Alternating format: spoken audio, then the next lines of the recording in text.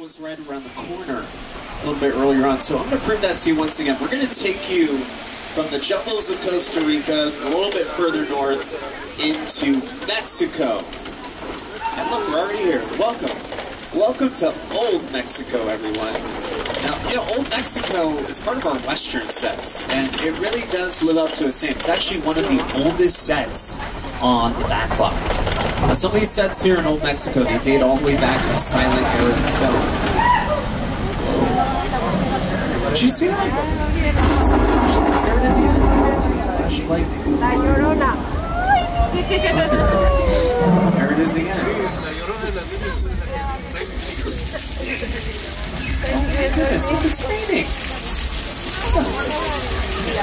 You know what? I'm not mad at this. This is good. We need this right now. We haven't been getting a lot of rain here in California. This is good for us.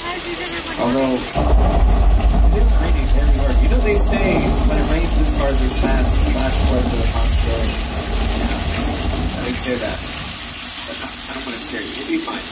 Usually you hear a low rumbling sound before a flash flood.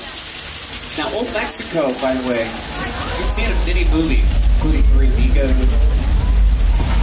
Oh no. Oh my goodness. Awesome.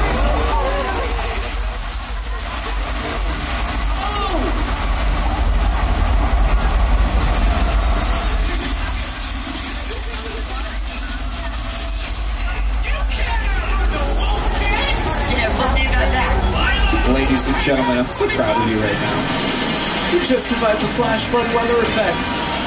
I can't say the same for Paul Giamatti there.